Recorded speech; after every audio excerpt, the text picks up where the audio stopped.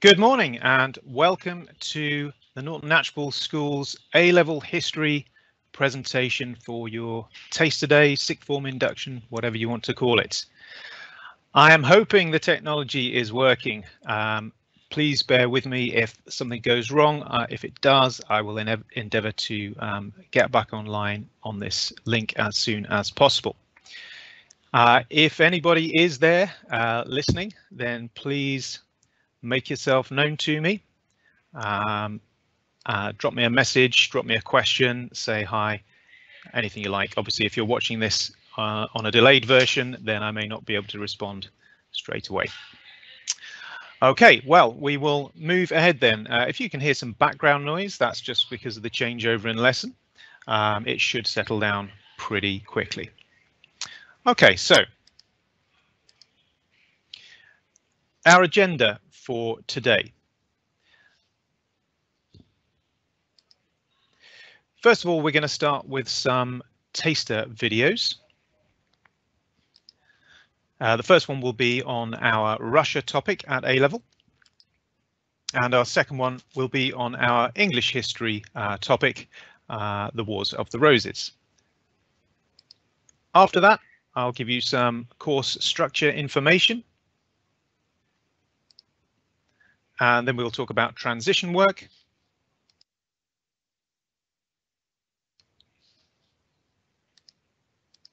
And then there is a sort of activity, simulation activity at the end.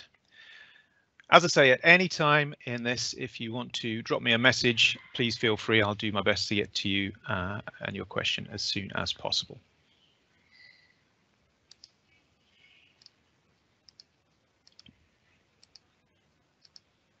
Okay, so we move on to our first item on the agenda, taster video for Russia.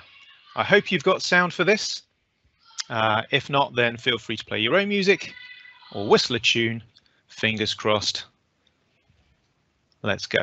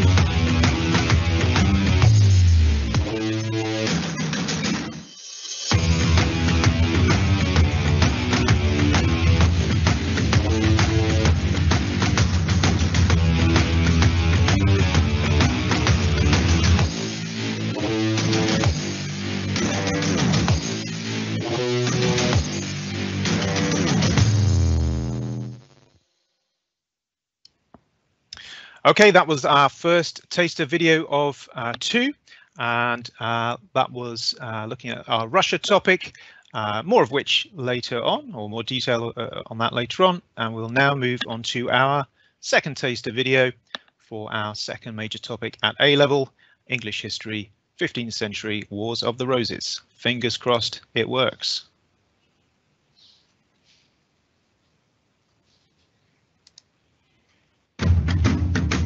Haha, let's try that again.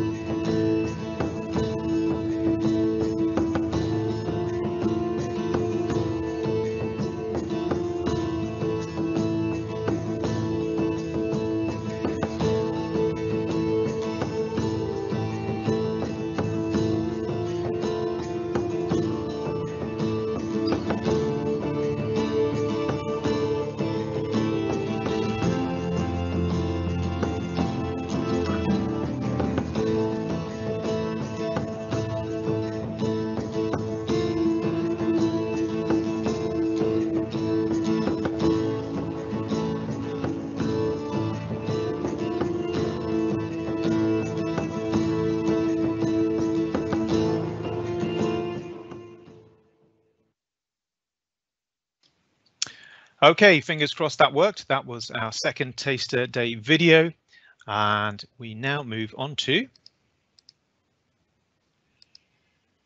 course information. Okay, well, what can I tell you about the NKS History A-Level? You can see on the board a summary. We follow the AQA exam board, which has 3 course components. Over here on the left, you can see Paper 1, an exam component. This is Russia 1855 to 1964. This exam at the end of year 13 is worth 40%. And this is taught by Mr. Trafford. This is a really interesting paper. This is the paper I hope that was summed up by the Taster Day video at the beginning. It tends to be the most popular of the components at A-level, and yeah, fascinating study of a pretty backward monarchical government and society transitioning through revolution and war to a world superpower, and a nuclear superpower at that. So a fascinating study of autocracy, dictatorship and totalitarianism. Okay, on to paper 2. England 1450 to 99. This is you can notice here a much shorter historical study, only 49 years. This is the depth study, and obviously that's in comparison with the Russia topic, which is a much longer period of time. So with the depth study we go into much greater detail, much sort of more granular detail on a year-by-year basis. And as you can see, this is an examined unit, and it is worth 40%, and that's taught by me, Mr. Gray.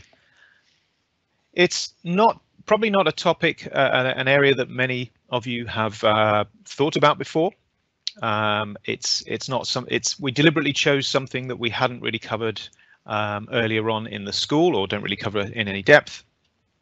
And I think it's a hidden gem of a historical topic. Not many people know that much about it, so it's refreshing, and hopefully the video got across to you the sort of excitement of this topic, the sort of drama of it. And the video there was trying to link to the fact that the Game of Thrones books and TV show. Don't worry if you haven't watched them or read them, but it was very much inspired by English history of this period, Wars of the Roses. Many of the characters were comparable to actual figures who lived in England at that time. And I think it's important to have some English history in there, some national history. And there's also a fair amount of local history involved in this. We do mention Ashford a couple of times. We certainly talk about Kent a lot, its coastline and Canterbury, so it's that local element that you just don't get from the Russia paper.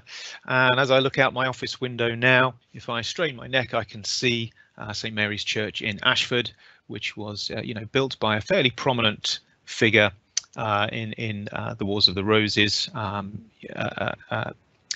Sir John Fogg, back in the 1400s. So there's a real local element to this topic. The third element is the coursework, more commonly known these days as the non-examined assessment, the NEA. And as you can see here, we are looking at the United States of America, USA, and their foreign policy in particular from 1898 to 2001. What do we mean by foreign policy? We mean how they interact with other countries, whether it be diplomacy, trade, warfare, alliances or lack of, interventionism, isolationism, those types of things. So it's something slightly different from the other two. There's not much foreign policy in the Russia paper. There's a bit of foreign policy in the English paper, but this one is again a fascinating study of a country evolving, changing a great deal, again from a fairly isolationist power, a great power, no doubt, by 1898, but an isolationist, a sleeping giant, if you like, which then emerges over the course of the 20th century to be a superpower, and to be locked into that conflict, the Cold War conflict with Russia in a similar time period. I teach that course, and is a 4,500 word essay that you have to write for that. And that essay is worth 20% of the entire A level. So, the exams are taken at the end of year 13. Of course, you have mock exams, timed questions all the way through, but all of those are internal and sort of practice to be, to prepare for the final exams at the end of year 13.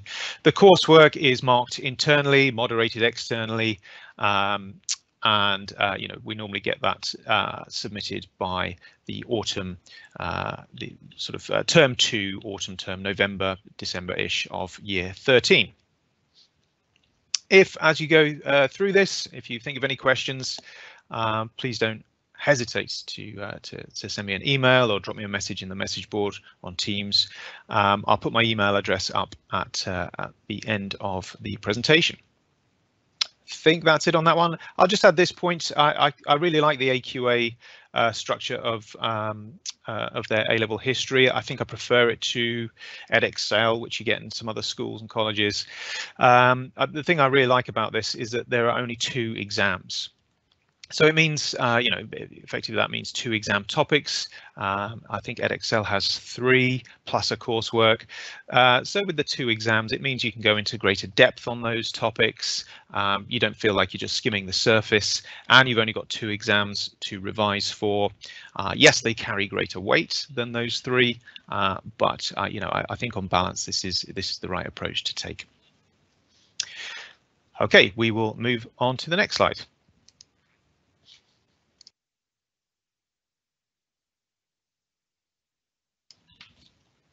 Okay, we're going to talk about transition work, and hopefully you have a copy of the NKS Sixth Form transition work document. This, I believe, has been sent out to you by Mr. Messenger. If it hasn't yet, then don't worry, it will be soon. But I'm pretty sure it will have been sent out in an email to you, or it'll be there on the school website. And if not, then feel free to email Mr. Messenger for that. In that booklet, you will find transition work for all of your subjects, and this is really to give you things to do over the summer to help you prepare, to get you on the right track.